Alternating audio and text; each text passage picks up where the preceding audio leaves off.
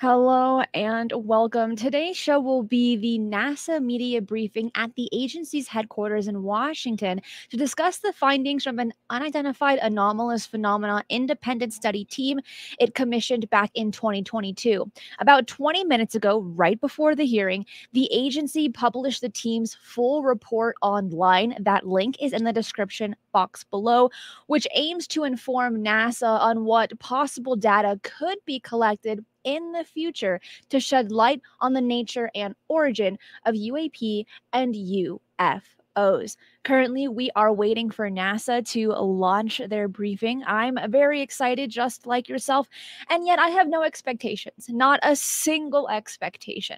I am reading the report practically alongside with you, but it is something that, again, you can find in the description box right here.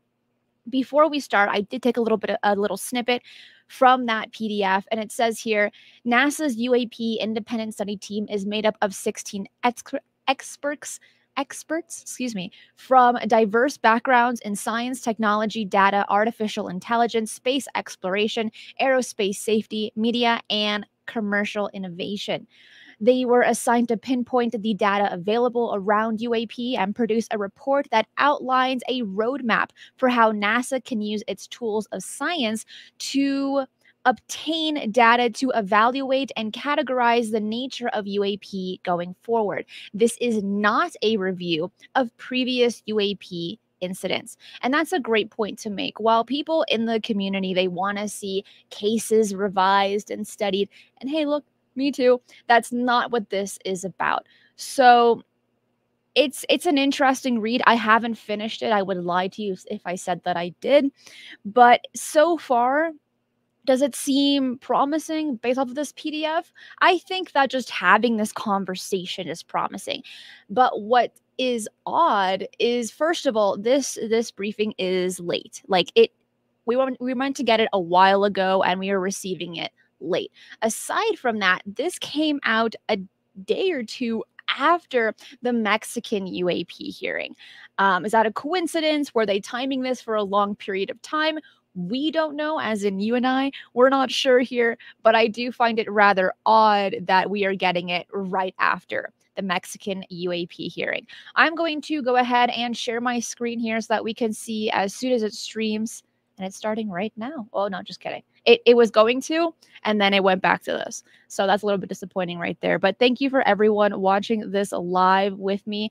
These are really exciting times. It's amazing that NASA is having these conversations. And while many might not agree with NASA's viewpoints or the saying of never a straight answer, because there's such a prestigious organization, at least what many classify as prestigious, it's a very big deal that they are talking about UFOs, UAP to the public and using this scientific standpoint. Many people say, oh, bring in the scientists, bring in the researchers. Let's make this look as serious as possible.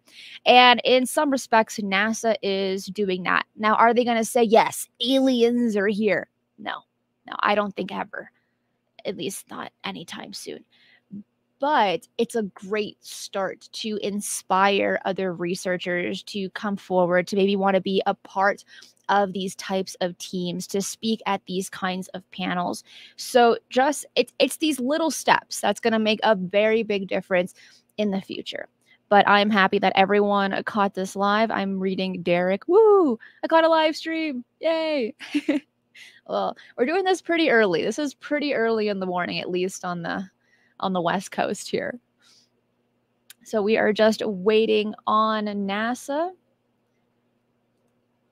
And I will unmute that. Just kidding. We're not going to have that until we are ready for the stream. But I would like to state that the YouTube algorithm just isn't friendly with the UFO topic. So if you share this video and more importantly, hit the like button, it helps so much. Right now, we have 1,400 people watching this live. Let's get to at least 500 likes because we want to say, hey, YouTube, we want more coverage on the UFO UAP topic. Come on, let's do this. So please hit the like button, subscribe. Tomorrow will be Strange Weekly News at 3 p.m. PST, where I'll be covering all the weird news and mysterious headlines from around the world. That will be live, and you do not want to miss that. We do a lot of live shows right here on this channel. And yes, we did cover the UFO Mexican hearing live, and we also did an analysis on that hearing yesterday. Take a look at that. It is worth your time because we do go into detail on the mummies that were shown, that it is nothing new, but it was very interesting that they showed it at this hearing in Mexico just a few days ago. So we are waiting on them. It's officially 7 a.m. PST, 10 a.m. EST. So it should be starting rather shortly. But let me ask you this. What are your expectations, if any? What would you like to see? What do you think will be delivered, especially for those that haven't read the PDF report yet? What are you expecting to see? Let me know in the live chat. Please let me know in the comments as well. I do try to read all of the comments. So, Abe says my expectations is -10. Okay. No, I think a lot of people have those kind of expectations. I hear you. But this is a great step forward. Let's see. George says after Mexico, this could get boring. No, I hear you on that. That hearing was really something else. It was unexpected, to say the least. Can NASA deliver after Mexico? I'm not sure here. I am not sure. Oh, here we go. And welcome. We are here today at NASA headquarters in Washington, D.C. for a press briefing on a report from an independent study team on unidentified anomalous phenomena. We have 4 speakers here today. We have Bill Nelson, our NASA administrator, Nicola Fox, the Associate Administrator for the Science Mission Directorate, Dan Evans, the Assistant Deputy Associate Administrator for Research within the Science Mission Directorate, and David Spergel, who is the president of the Simons Foundation and was also the chair of this particular independent study team. I will ask everybody in the room to please silence your cell phones. We will get started with everybody giving a few opening remarks, and then we will take questions. We will take questions both in the room and then from the phones. And for now, I will hand it over to the administrator. Thanks so much, and thanks for coming today. NASA searches for the unknown in air and space. It's in our DNA. From digging on Mars with the Perseverance rover in those little titanium tubes that we intend to go back and pick up, digging in a dry lake bed near the mouth of a river.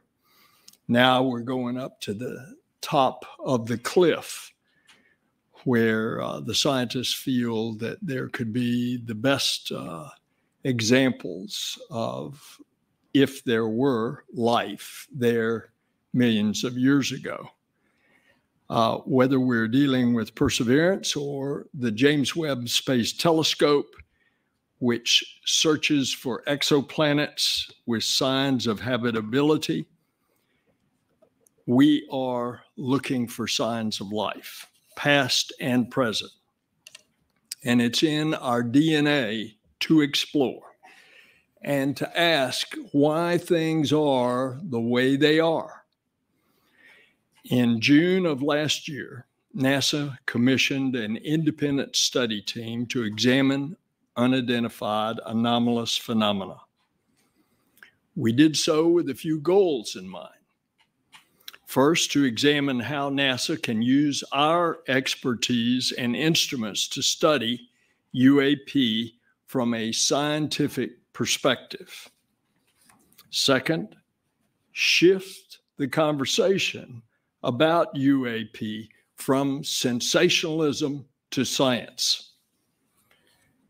And to make sure that whatever we find or whatever we recommend to make sure that information is shared transparently around the world. There's a global fascination with UAP. On my travels, one of the first questions I often get is about these sightings.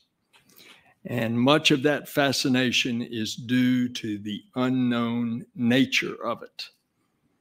Think about it. Most UAP sightings result in very limited data. That makes it even more difficult to draw scientific conclusions about the nature of UAP. And so this independent study team brought together some of the world's leading scientists, data, and artificial intelligence experts, aerospace safety specialists, all with a specific charge from me, which is to tell how to apply the full focus of science and data to UAP. And this is the first time that NASA has taken concrete action to seriously look into UAP. And this independent study team was just that, independent. Now, NASA has a statutory authority to look for life in the universe. And when you think of the universe, and especially what we have learned from the James Webb Space Telescope, how vast that it is. We knew before, and it was a NASA scientist, Dr. John Mather, who got the Nobel that determined that the universe was 13.8 billion years old. And over the years, particularly accelerated in the last century, we have an understanding that, of course, ours is not the only galaxy. And there are billions and billions of galaxies, and each of those galaxies, including our own, have billions and billions of stars. And with the James Webb looking at the exoplanets, we are now beginning to discover, and somewhere out there, we will discover another medium-sized stony planet around a medium-sized sun or star at just the right distance, not too far, not too close, with a tilt in its axis that rotates, that has carbon, that will have a habitable atmosphere. If you ask me, do I believe there's life in a universe that is so vast that it's hard for me to comprehend how big it is? My personal answer is yes. But I asked some of our scientists. As a matter of fact, the Washington Post editorial board asked us to come down to the question, what is the mathematical probability that there is life out there in the universe? And if you calculate in billions of stars, in billions of galaxies, that there's replicated what I just said, another stony planet. The answer was, what's the likelihood? At least 1 trillion. That's from our scientist. So we start this without any preconceived notions, but understanding that we're in a world of discovery. And we, NASA, have taken for the first time concrete action to seriously look into UAP. And this independent study team is exactly that. It's independent. They work to develop recommendations about how NASA could better examine them from a scientific perspective. And the top takeaway from the study is that there is a lot more to learn. The NASA independent study team did not find any evidence that UAP have an extraterrestrial origin, but we don't know what these UAP are.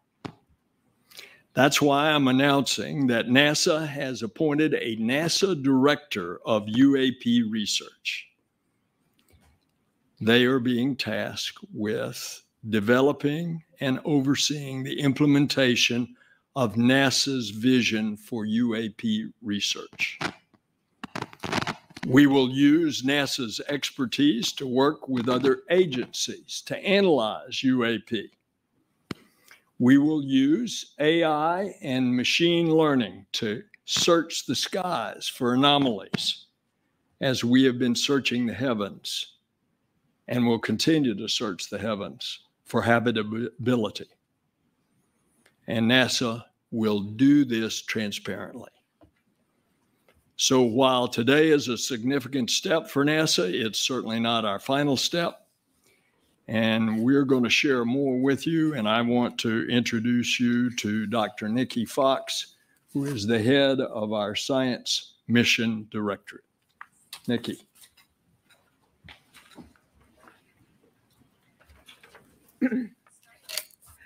Good morning, and thank you so much, Administrator Nelson. It's always tough to follow Bill. He's such a great speaker. But I want to thank the independent study team for their amazing service on the study and for their continued contributions towards the advancement of our nation's understanding of unidentified anomalous phenomena. UAP, as Bill just eloquently said, UAP are one of our planet's greatest mysteries, and it's really due to the limited number of high-quality data that surrounds such incidents and often renders them unidentifiable. While there are numerous eyewitness accounts and visuals associated with UAP, they're not consistent, they're not detailed, and they're not curated observations that can be used to make definitive scientific conclusions about the nature and the origin of UAP. The language of scientists is data, and data points towards a scientific conclusion to what the nature and the origin of UAP could be. That leads us to why we're here today. The independent study team's report is now public, and it can be found at science.nasa.gov/UAP. While NASA is still working to evaluate the report and to assess the independent study team's findings and recommendations, NASA is committed to immediately contributing to the federal government's unified UAP effort. And as you heard, we have appointed a director of UAP research. In their role, they will centralize communications, resources, and data analytical capabilities across the federal government to establish a robust database for the evaluation of any future data. Additionally, our Director of UAP Research will also leverage NASA's expertise in artificial intelligence, machine learning, and space-based observation tools that will support and enhance the broader government initiative into UAP. They will serve as NASA's point of contact for government entities, but especially for the All-Domain Anomaly Resolution Office, or ARROW. And this will ensure our coordinated efforts and effective communication channels. Beyond our Director of UAP Research, NASA will also advance citizen reporting by working with the public and commercial pilots to collect a broader set of data to add to the vast data repositories to not only contribute to a broader, more reliable data set for future UAP incidents, but to also contribute to the destigmatization of the important study of UAPs. And with that, it is my great pleasure to hand over to Dr. Dan Evans, who is the NASA official responsible for supporting this amazing study.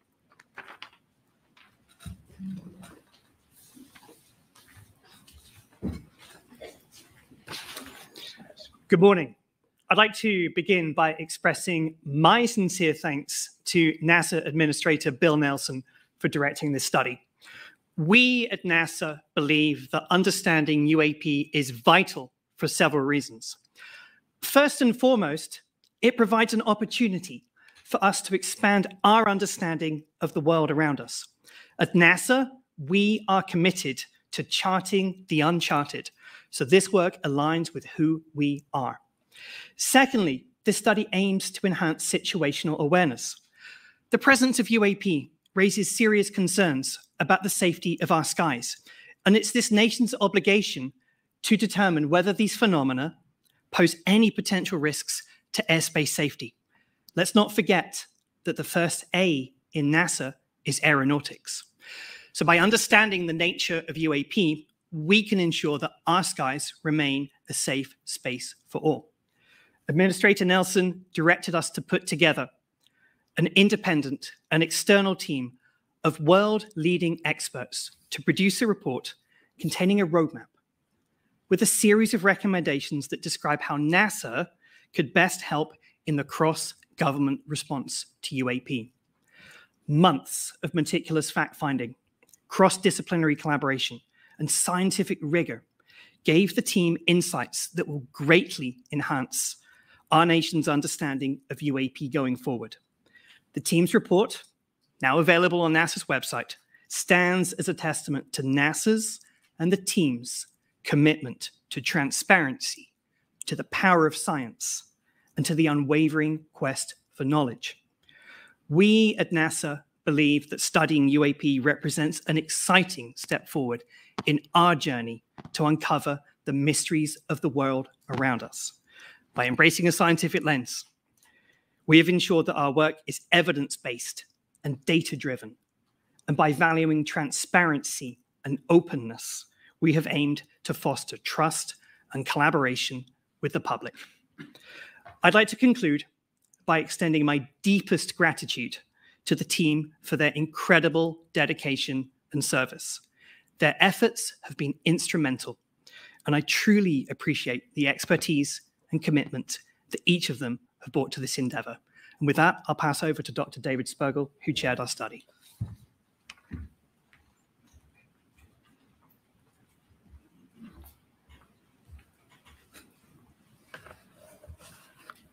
Well, first and foremost, I'd like to extend our sincere gratitude to the NASA administrator for entrusting us with this pivotal study. Your faith in our capabilities has been a driving force behind the panel's approach. The panel's comprehensive study into unidentified anomalous phenomena, or UAP, has led to several crucial findings, and I'd like to elucidate on our methodology and those findings this morning. We began by rigorously assessing the current state of UAP data. Our goal was not to repeat the work of the ARROW, but to understand the nature of the reports. Our goal was to produce a roadmap for NASA to contribute to the understanding of the nature of UAP events. We looked at NASA's assets. While they provide a comprehensive picture of the ocean, the Earth's surface and atmosphere for studying our evolving planet, they typically do not have the resolution needed for UAP events. However, by providing data on environmental conditions, they can complement other data on UAP. The current approach to UAP data collection has led to a limited sample of events and limited data.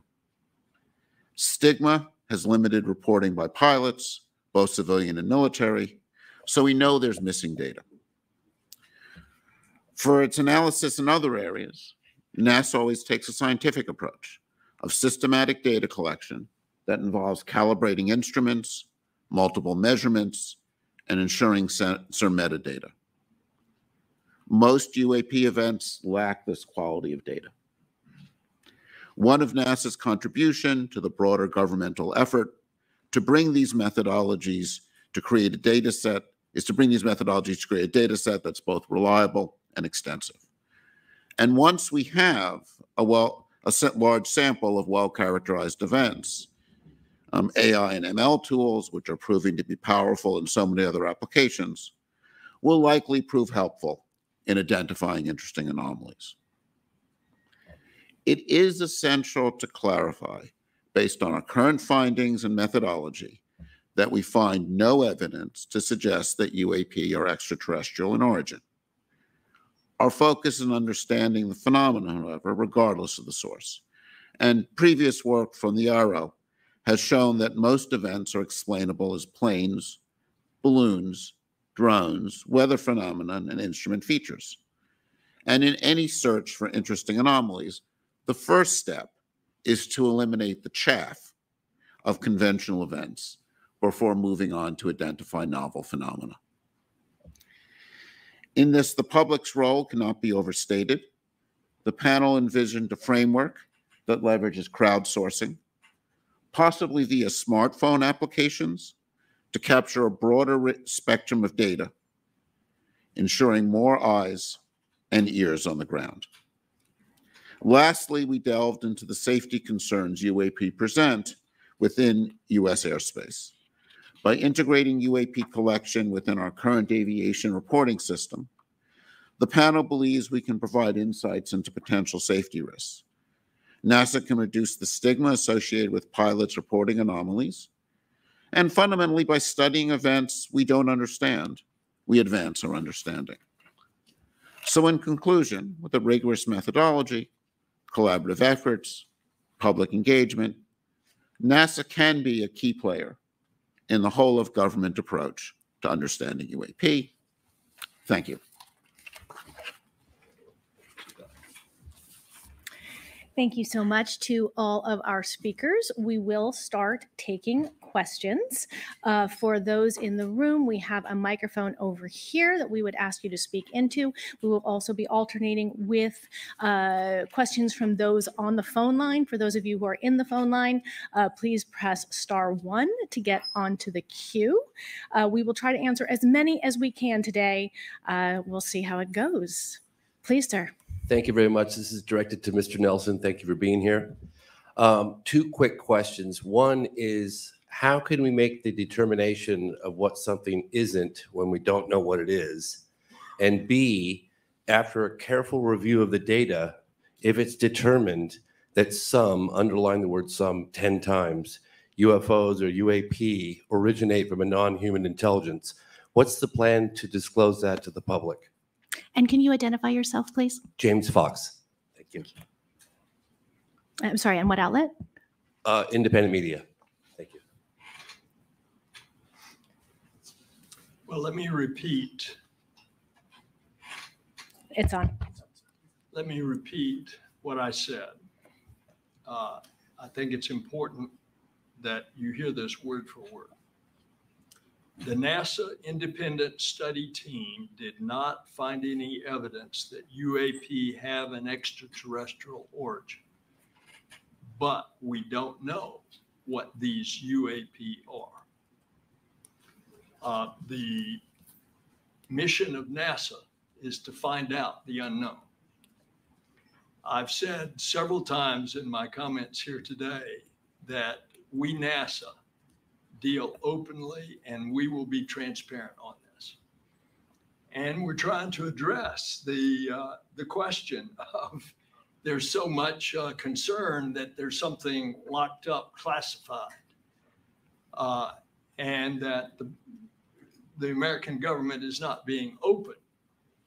Well, we are the American government and we are open, and we're going to be open about this.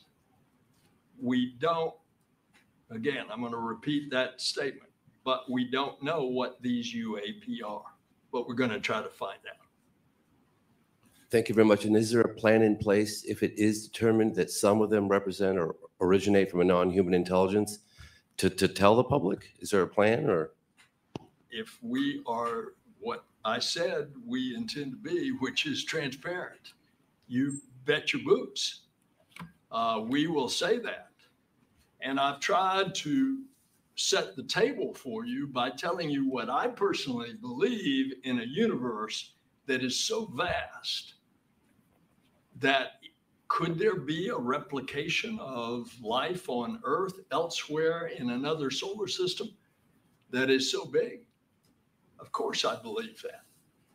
The distances it would have to be a very advanced civilization. The distances, light years, hundreds of light years, billions of light years. But whatever we find, we're going to tell you. Thank you very much. Great. And we'll move on to the next question. Please do identify yourself. Thanks. This is Joey Roulette from Reuters. Question for Bill Nelson or any of the other panelists. So you've appointed a director of UAP research. Have you named someone to that role?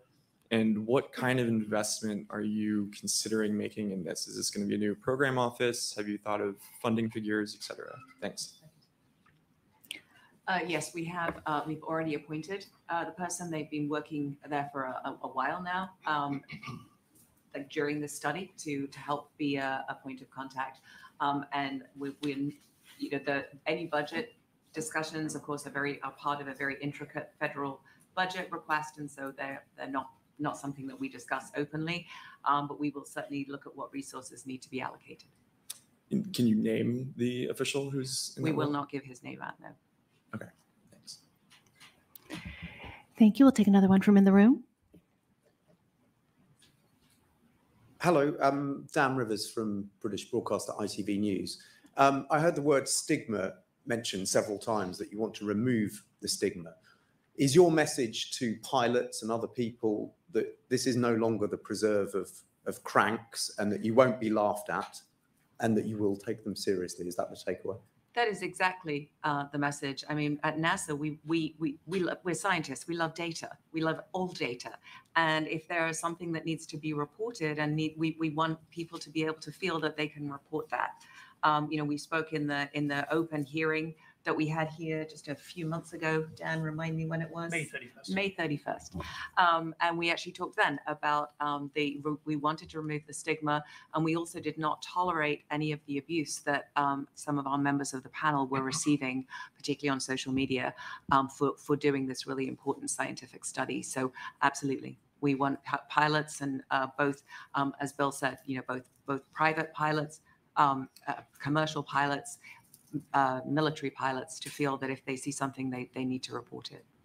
I want to say, and I want to repeat the way I said it, we want to shift the conversation about UAPs from sensationalism to science. I think of this in terms of the signs we see around for security, which say, if you see something, say something. I think in this context, we would summarize it as, if you see something, collect high quality data on it, because then we can learn. If I may, I just noticed in the report the Go Fast incident was one that was picked out, and that had been held up as an example of a very credible sighting that you seem to be pouring doubt on. Can you just talk to that? I mean, we looked at that as one example, and I think this is something that Arrow has actually done a very good job of going through the events.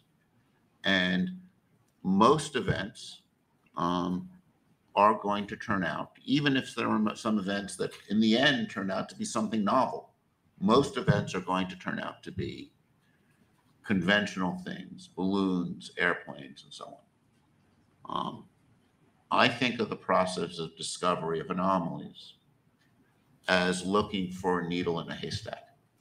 And if you want to find a needle in a haystack, you've got two choices. Either you know exactly what the needle looks like, and you design a very good filter to look for the needle. It's called match filtering in sort of AI work, machine learning, signal processing. Or you don't know what you're looking for. And with anomalies, that's really the case we're in. We're looking for things we don't understand. So if you want to find something strange in a haystack, you better know exactly what hay looks like. And you better be able to characterize that really well. And that's why in a process like this, and this is something that I think we bring to this as we look for anomalies, is you need to know what typical regular things look like under all conditions.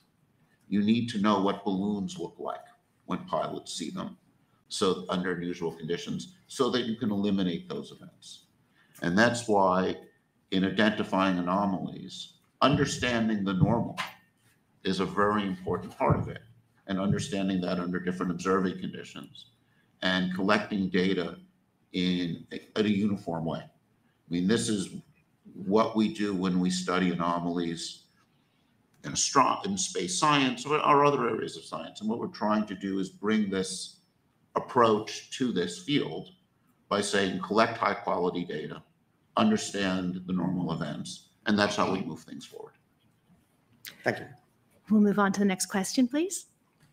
Hello, I'm Nomia Iqbal from BBC News. Just to follow up on the stigma question, UAP, that term has been, used in part to destigmatize UFOs. The fact is, most people use UFOs. Most of the American public, most of the world use that term. So I wonder, how much is the stigma still a problem for you, and what are you practically doing about it, really, to convince people? And my second very quick question, in your report, I noticed that you said AI is a very essential tool for identifying rare occurrences. Yesterday, we were at this big AI summit where you had 100 senators meeting all the big tech tycoons, Elon Musk, Mark Zuckerberg. And speaking to some senators afterwards, they said, we are concerned about AI, we need it to be regulated. Does that concern you? Are you worried that it might hamper your work? Thank you very much.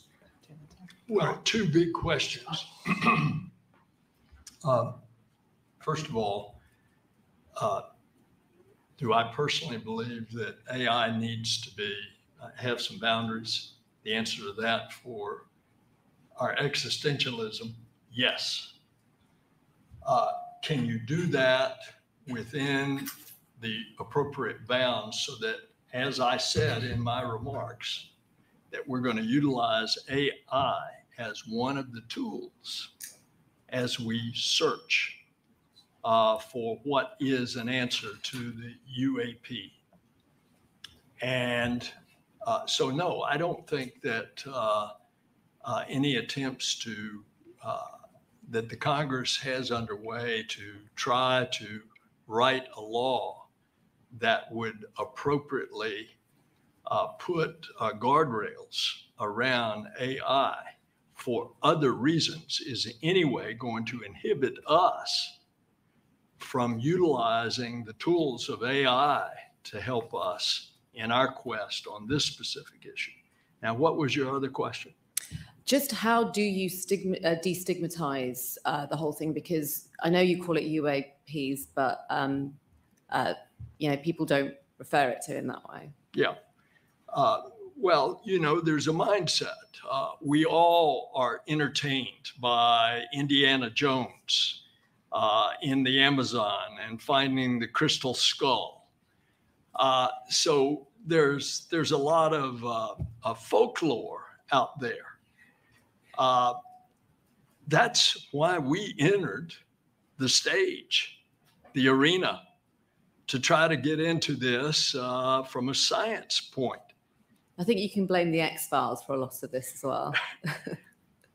That possibly too, but just remember what I said. We NASA are trying to shift it from sensationalism to science. Thank you very much. Yes, ma'am. And we do have a long line in the room, but I want to give a couple chances to some people on the phone line. So I'm going to go to the phone for our first question there. Please do introduce yourself and ask your question.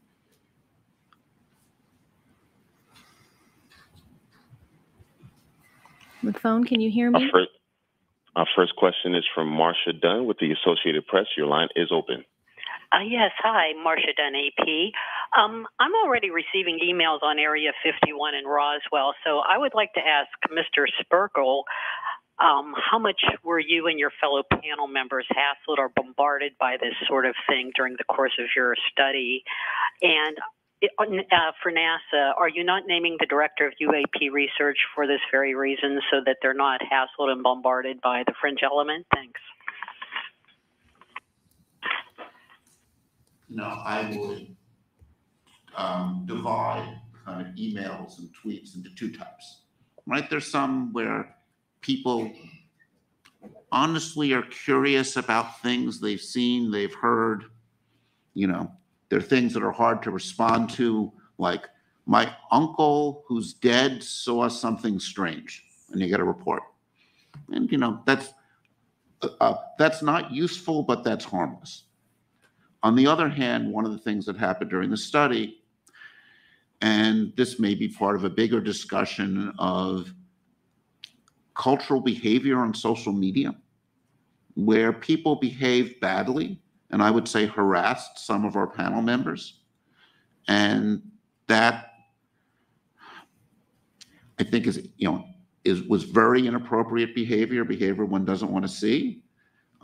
Sadly, I think it's part of a deeper problem when people somehow feel on the web, on social media, they can be nasty and hostile, and sadly, some of our panel members experience that. Yeah, I would just simply add to that to say that not only were some of the things that our panel members received during the course of this study simple trolling, some of them actually rose to actual threats. And as a result, we at NASA take the sanctity of the scientific process and the security and safety of our team extremely seriously. And yes, that's in part why we are not splashing the name of our new director out there, because science needs to be free. Science needs to undergo a real and rigorous and rational process, and you need the freedom of thought to be able to do that. Some of the threats and the harassment have been beyond the pale, quite frankly, towards some of our panelists. And yes, it's important that science be free as part of that process. Thank you so much. We will go to another question on the phone, please. Please go ahead and introduce yourself. Our next question comes from Tom Clark with Sky News London. Your line is open. Oh, hi there. Thank you very much for taking my question. I want to understand how much, you won't give us an idea of money, but how many assets or new research programs will be devoted to this by the administration. Because it strikes me that although the argument for aviation safety is clear, there are other departments and agencies responsible for that particular thing. And as the report concludes, the likelihood of there being extraterrestrial explanations or truly scientific explanations for many of these phenomena is very, very small. Shouldn't NASA devote its research budgets and its efforts to those much more likely and tangible signs of extraterrestrial life through things like the James Webb Space Telescope or extrasolar planets detection? Yeah, thank you for the question. So yes, obviously we don't discuss budget openly, but we are committed to supporting the whole of government study into UAP. All of our data are open. In fact, if you look at the report, you'll see a very large sort of background material or supplemental material in there, because we literally released everything, because that's what we do at NASA. We do have our key agency goals. We have obviously our goals in the Science Mission Directorate, our themes that we follow, and one of those, as the administrator described, is the search for life elsewhere. And we do that, and he described the research beautifully. I think he may be going for my job, actually, but he described the research so well that what we need to find is a rocky planet around a hospitable star that isn't too violent, that is in just that right place, that has signatures of water and signatures of carbon, so the building blocks of life. And we continue to strive to do that.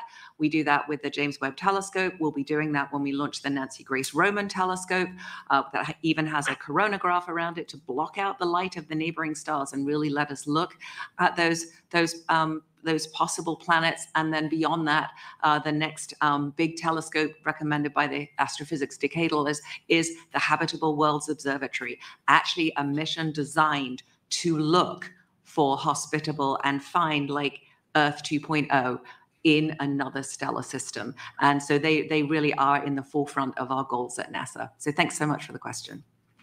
I'm going to ask just jump in to clarify something. Will you be devoting any new resource or research projects to this particular aim then, given that's where the interesting questions really are? Should NASA spend time and budget pursuing the much less likely task of finding signs of extraterrestrial life in small objects within or close to the Earth's atmosphere? So, I mean, most of our, obviously our instruments are designed to look for the phenomena that we study at NASA. If any of our data are useful, if any of our data are applicable, then we absolutely will be devoting that and turning that over through our liaison to the whole of government approach. We are not at this time intending to design a mission to do this. That is not part of our kind of overarching NASA direction. We are looking at providing some research support. So if somebody wants to write a research proposal, send it in through the regular channels. We will be looking for ways to do that. And we also talked about supporting sort of the citizen science and the broader like repository of data. Dan, do you want to add to that? NASA's data are free and publicly accessible for the entire world to download. And we pride ourselves on that fact. And it's this openness of data and our approach, which is why we're all here today. To answer your specific question about devoting research budgets to the potentially truly interesting ones, well, I think as David said, you have to understand the chaff in order to really understand and pinpoint the potentially interesting ones. Okay, so we are in such a data poor regime at the moment that we need to turn it into a data rich one to do that. And we employ NASA's assets, many other partners' assets as well in that quest.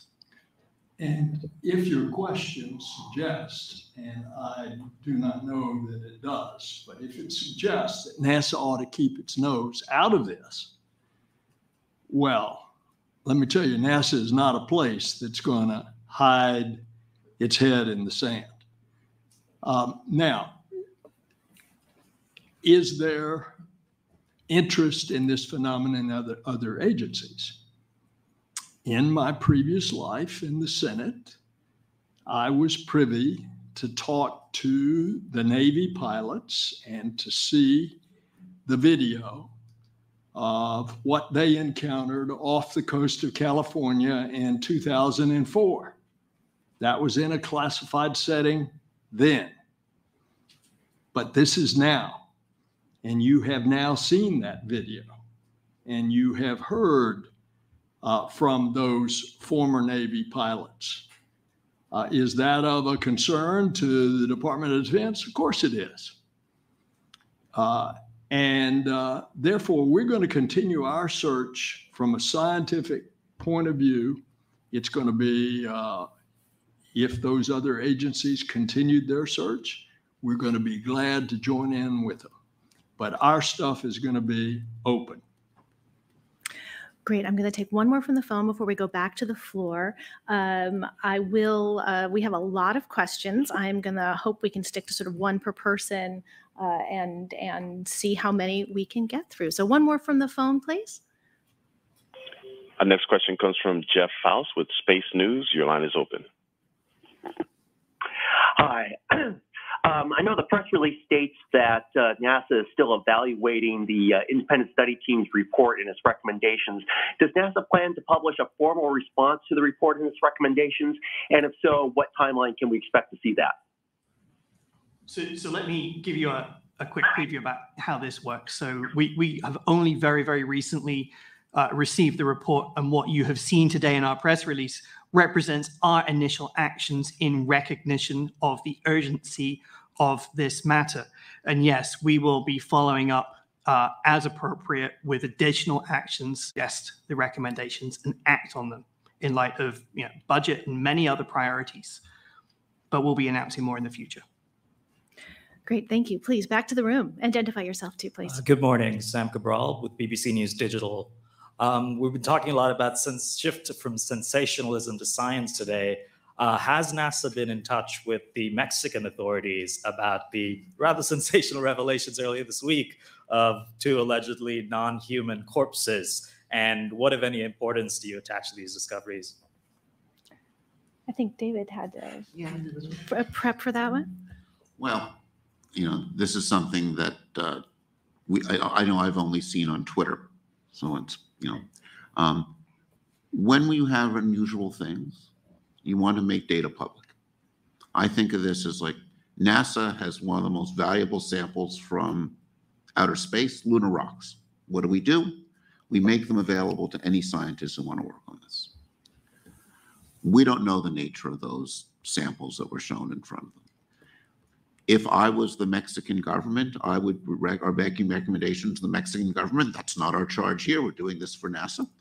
My recommendation was, if you have something strange, make samples available to the world scientific community, and we'll see what's there.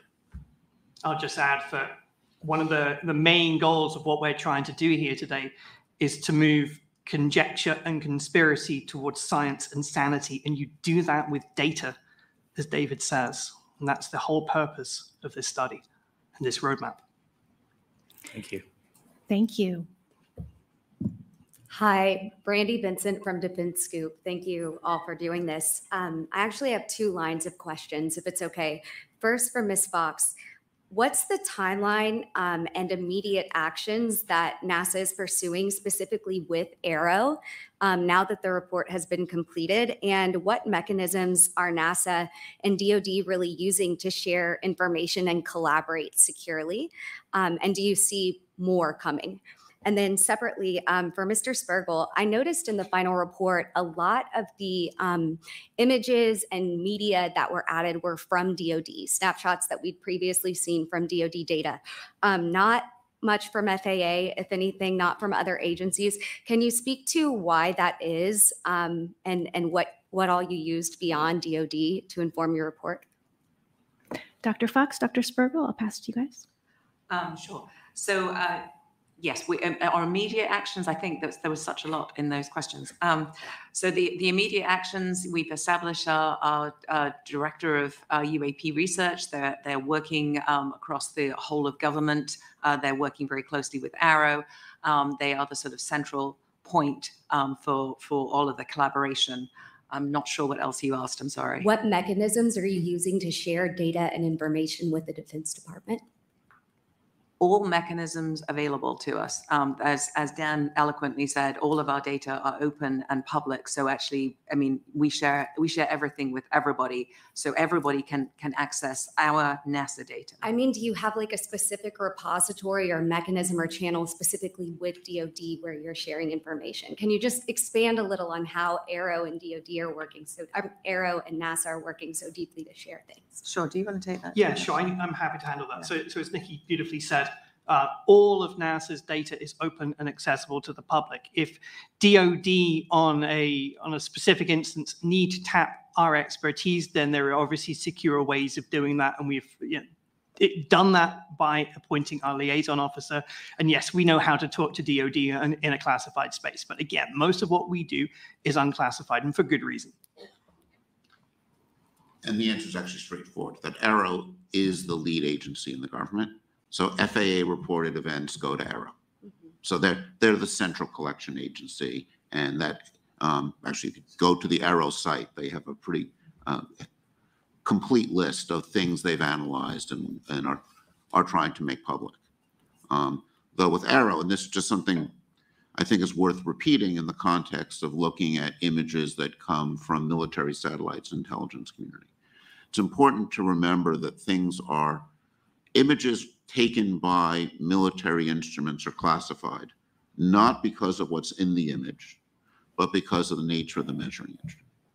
And I think this is one of the unique things that NASA brings here, is NASA is about openness and transparency. When NASA makes measurements, NASA has across all of it does, this program of making its data open and available. And of course, because it's not making measurements with classified instruments, that enables it to do this. And that one of the things that NASA brings to this space. Thank you. And just a really quick clarification, because I think it's important. The NASA ARROW liaison, is that official, the same as your new UAP head of research? Yes. Thank you. All right, one more in the room before we go back to the phones for a couple. Thank you. My name is Jacob Jensen. I work for a Danish newspaper called Berlingske. My question is for Mr. Nelson.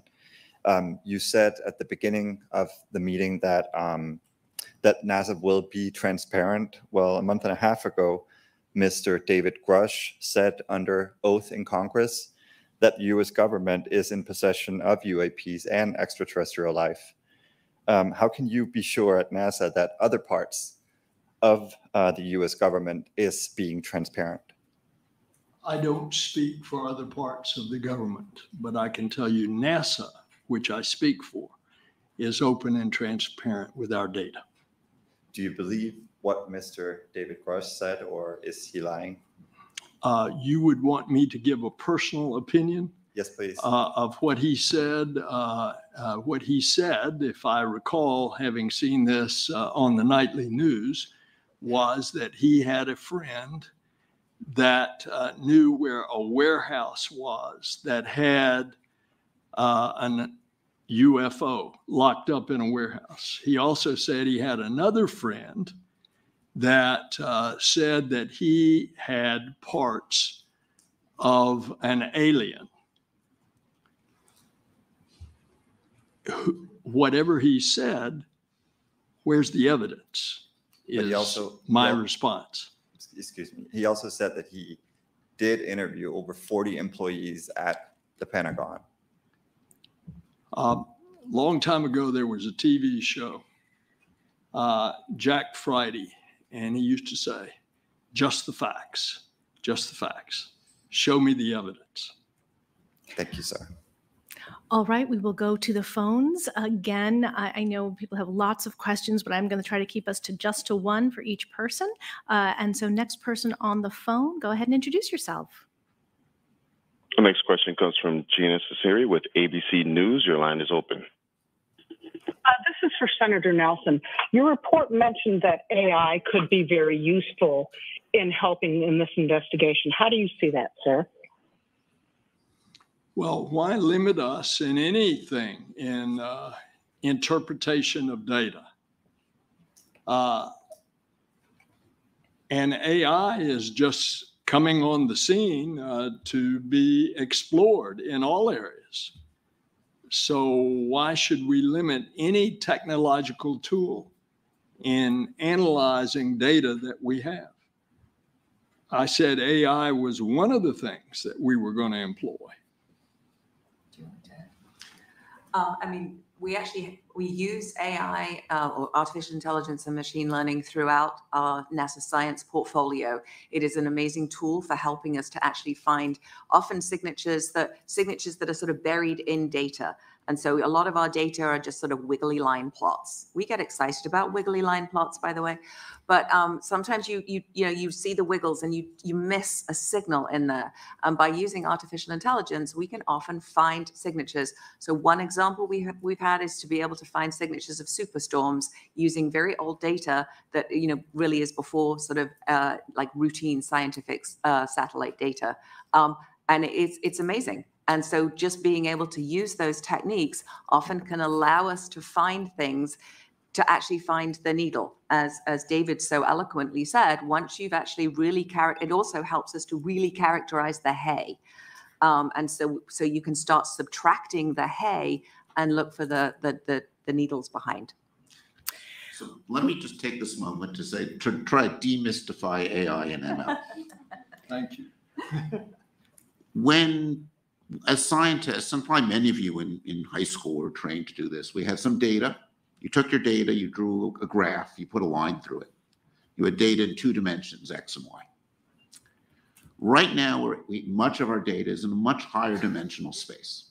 And if you're working with something like ChatGPT, it's in a high dimensional space of language, or tokens, if you want to get technical, with 12,000 tokens in the ChatGPT 3.5, for example. And machine learning is a powerful tool for representing functions in high dimensional space. That means we get to work with data in a high dimensional space. AI is very powerful, but it's no more powerful than the data you give it.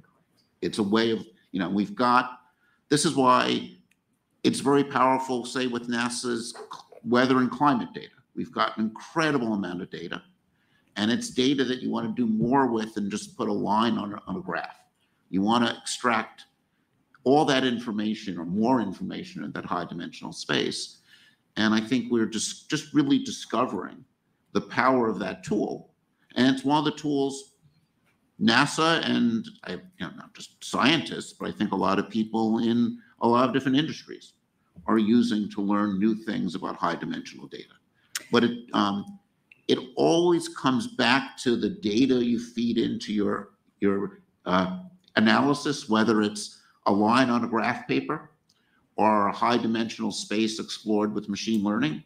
And if you don't got good data, you're not going to learn things. I'm going to add one sentence. Sorry. High dimensional does not mean high space dimensions, not interdimensional travel. We're talking about multiple parameters here. Okay. Erin. Great. We are coming close to time. I want to get 2 more questions, and we're going to do one on the phone and one more in the room.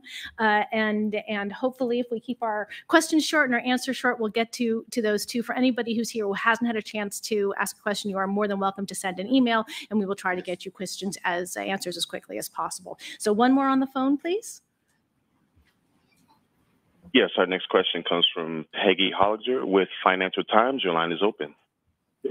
Thank you very much, and thank you for allowing me to ask a question. I'm curious about you saying here that you want to rope in crowdsourcing, but also you speak specifically about the potential of using commercial assets as well as your own. I'm curious about, can you just give me a bit more detail how you will do that? Will that be through commercial contracts, or will you ask for voluntary reportings of sightings? And also, I think that's when you talk a lot about the importance of sensor, I'm going to use the word harmonization, because there's no kind of harmonization between the way the sensors work. Presumably that would be the same for the use of commercial assets. How does that use of commercial assets and crowdsourcing square with the sensor harmonization that you talk about? And who's going to pay for all this? Thank you. So let me just say a little bit about crowdsourcing. Much of what we have in mind is taking advantage of the fact that there's several billion of these floating around, right? And they take, I'm holding up a cell phone for those on the radio. They take wonderful, high quality images, have high quality metadata, record local magnetic field, sound, gravitational field. There's a wealth of data that a cell phone takes, and you can imagine designing apps that make the images relatively tamper-free. You can at least make it hard to do. And I think if we have a collection where interesting events are collected by citizens, hosted, and you have multiple images of the same event, we will be able to learn a lot. And, one of the things NASA supports is citizen science. And I think that the idea that if you see something you don't understand, collect data, we aggregate the data and we learn from it, is important in this context. And just, I think in some ways, an opportunity to engage the broader public in doing science. Great. Our last question, please, from the floor. Thank you all for doing this. Joe Khalil with News Nation. My first question is, you've described harassment of some of the panelists. While that is horrible and never a good thing, it does sort of come with the nature of public officials. Mr. Nelson, as senator, lawmakers get that kind of thing all the time.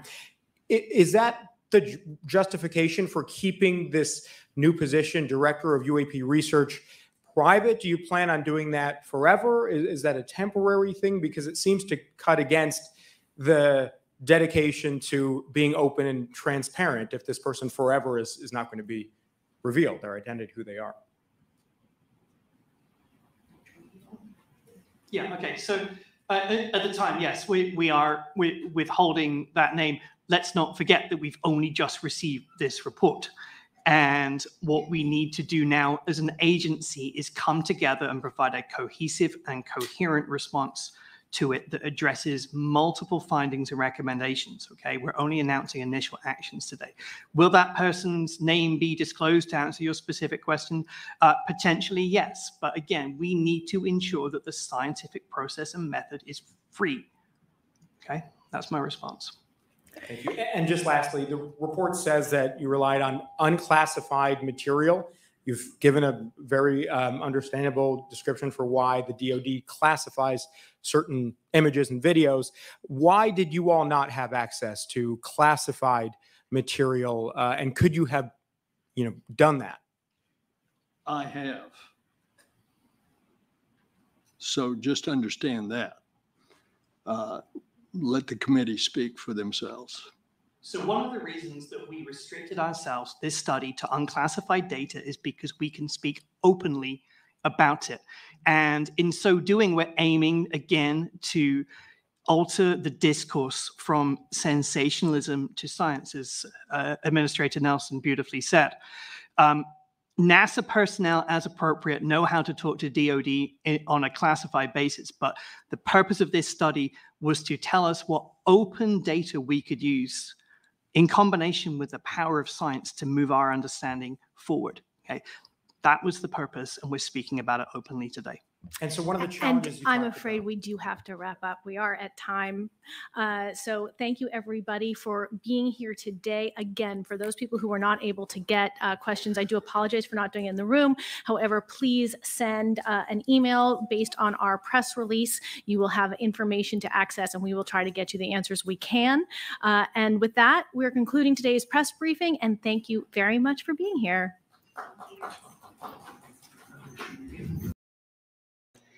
That was an interesting hearing. And you might ask, why do you say that? Well, first thing, being on the optimistic side, they covered something. Now, did they really share any information? No. No, they did not.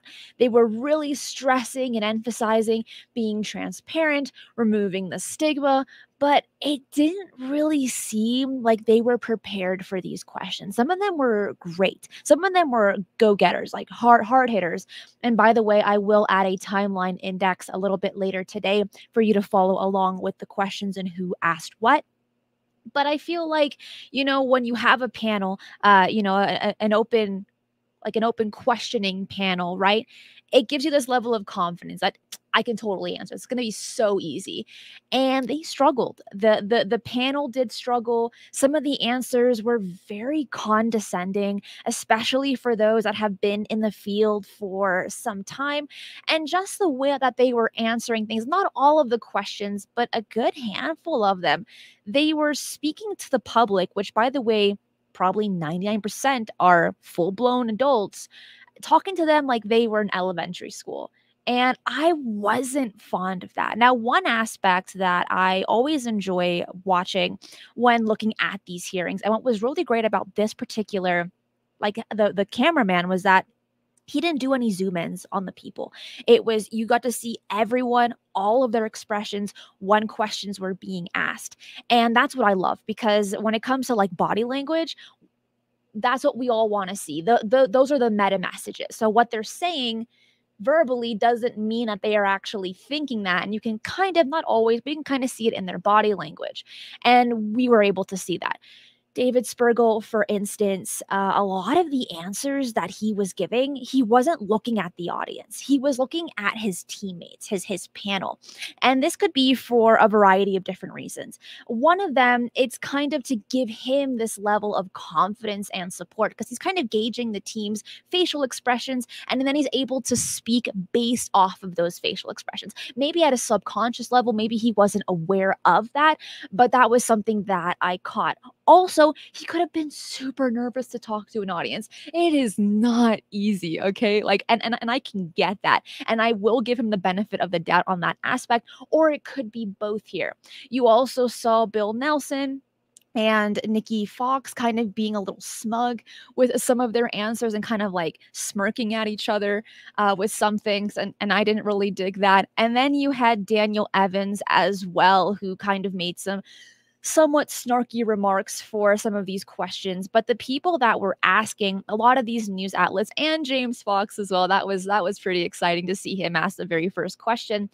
A lot of them were great. I think they were really listening to their opening speeches, the people on the panel.